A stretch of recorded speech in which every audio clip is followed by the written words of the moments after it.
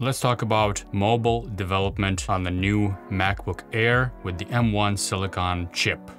Hello, I'm the new M1 Mac. I'm a Mac with the Intel chip. Intel is for intelligent. I can run anything and anywhere. You okay, buddy? Seem a little hot. Yes, I'm fine. This is how I do my work, okay, Mr. Cool? Sure. I'll just give you some room. I think I can, I think I can, I think I can, I think I can, I think I can, I think I can. Hey, welcome back. My name is Alex. If you're new here, consider subscribing to the channel. And if you enjoyed this video, please give me a like. Thank you very much. Let's talk about mobile development on the new M1 processor on the new MacBook Air. I also have the Mac Mini coming in, which I'm also gonna test in a similar fashion. Now, you've already seen a few videos from me here, testing out different technologies, mobile, web, and how these technologies work on the new M1 processor. I have a very light machine here, which is the MacBook Air, and I'm comparing it to my MacBook Pro, which is a more powerful machine. But today, I just want to see how the process of it getting set up with the Xcode environment, with the development environment for iOS, how smooth is the environment set up with the new processor. I'm gonna head over to the App Store and I'm gonna do a quick search for Xcode. Now, if you know about Xcode installations, you know that it takes a while, so I won't bore you with the details in this video. I will be setting this up and then cutting out the long piece in the middle. All right, so let's go ahead and install that. We are rolling. Looks like Xcode is installing. I'll see you all in a little bit when this is done, maybe in not such a little bit. I'll tell you how long it takes after this is done. Now he's here in my garden. He won't let my roses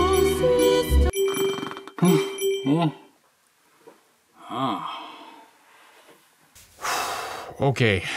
So that was about 40 minutes, finally done. You know, that last little bit always takes the longest amount of time. Don't know why they can't time that little spinner correctly. I'm gonna click on open. Open Xcode. It's launching for the first time. Xcode and iOS license agreement, agree. Now it's gonna install some components. So that didn't take too long. Xcode is up. Now I will be trying to build a very simple app and see how long it takes to start up the simulator and compare it to my MacBook Pro as well. But for now, let's check this out. I'm gonna create a brand new application. Product name, M1 iOS test. All that is good. Let's click next and let's put it in documents. It feels really swift. No pun intended. No, it is pretty fast. The way it created the project was super fast. Looks like it's targeting the iPod Touch. Let's see what else is available. All these simulators are available. Let's target iPhone 12 Pro Max and click on build. So I'm gonna build this first and then we'll do some tests with the other machine as well to compare how quickly they work. The simulator pops up, there it is. It's gonna boot up, take its time. I might fall asleep again.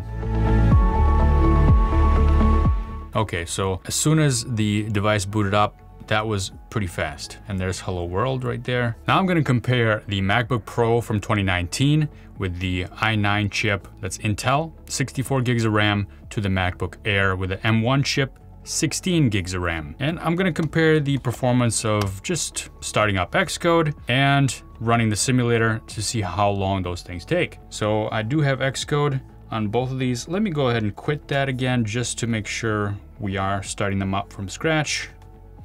And I'm gonna click on these icons at the same time. Okay, this one wins, the MacBook Pro, but it's pretty close. It doesn't really matter. Come on, who are we kidding?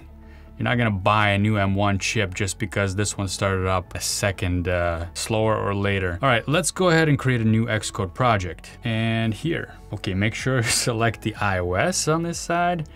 App, that's fine. Okay, M1, let's call it Sim Speed Test. And let's call this one Sim Speed Test. Swift UI, make sure we're using the same exact libraries and click next. I'll save this one to the desktop. fine. And I'm not gonna create the Git repository for either one of these. Let's click create.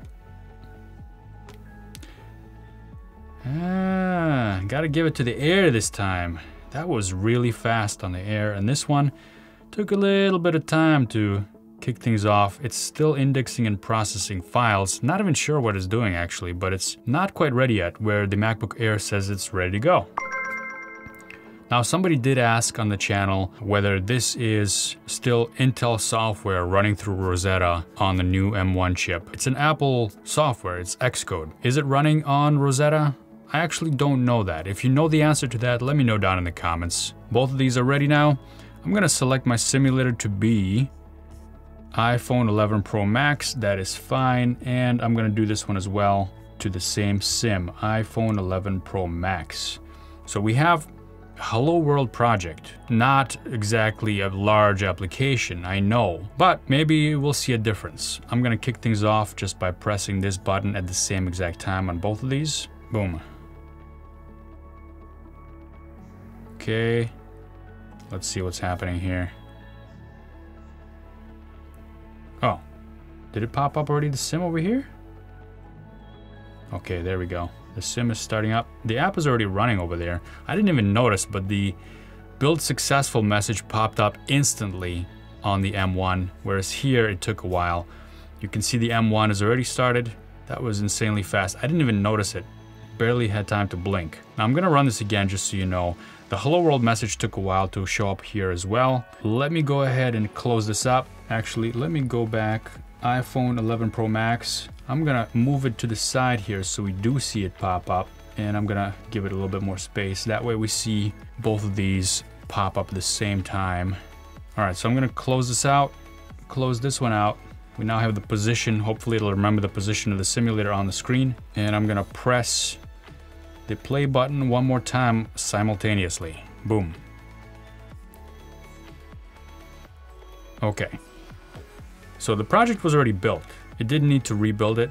All it needed to do was kick up the simulator, deploy the version to it, and start up the application. And you can see a huge difference in the M1 performance versus the Intel performance. That's the kind of difference that's really going to add up after a while, after you do this several hundred times a day.